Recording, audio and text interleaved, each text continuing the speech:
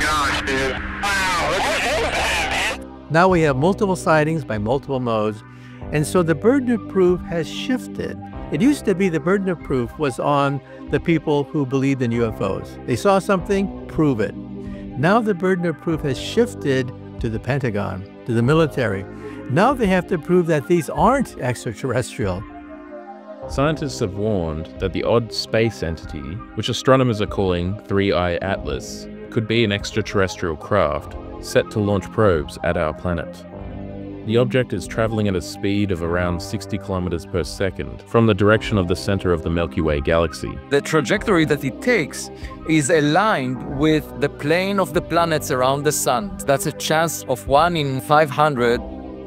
Estimated at more than 19 kilometers wide, the object is zooming through our solar system on a trajectory which will bring it within 274 million kilometers from Earth on December 19, 2025.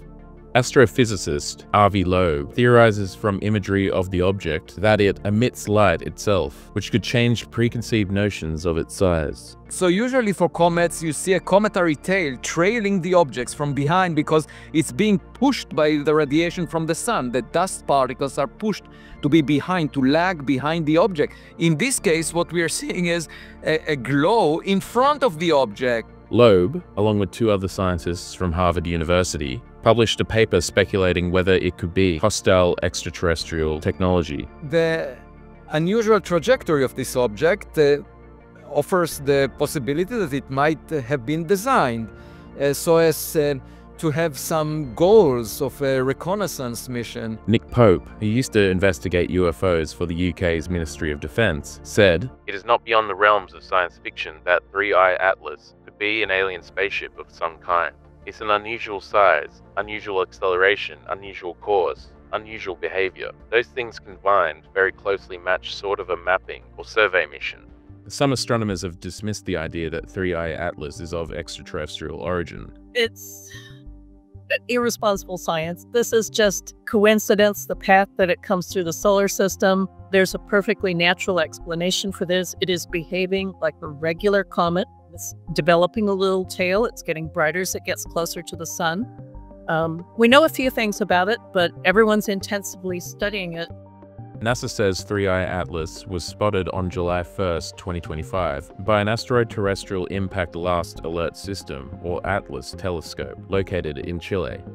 3I Atlas is the 3rd known interstellar object to enter our solar system, following 1I Oumuamua and 2I Borisov.